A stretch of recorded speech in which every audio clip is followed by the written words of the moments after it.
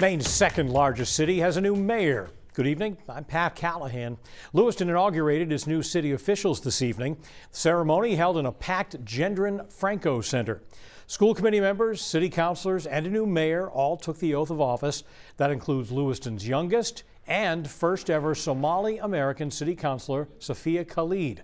She faced harsh criticism on social media during the campaign and shortly after the election, but she says she is ready for her new role.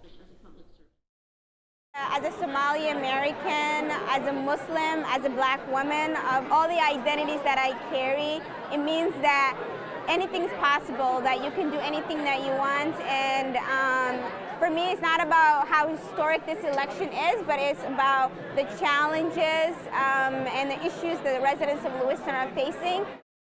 Governor Mills was among those on hand for tonight's inauguration.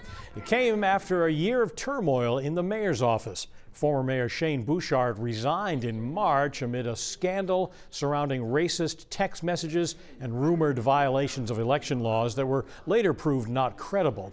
He was replaced by former City Council President Kristen Cloutier. And tonight, another former city official was sworn in for a full term. Mark Kayer, who served on the City Council and the school board, took the oath of office as the new mayor. He says he's looking forward to serving Lewiston and seeing the positive direction that the city continues to move toward. I'm really excited about some of the change that's been happening here. We truly have some developers that have been looking at Lewiston. Some of our mills have been bought and they're truly looking at bringing diverse businesses to this area. The new leaders will hit the ground running. They'll be at City Hall tomorrow for the first City Council meeting of 2020.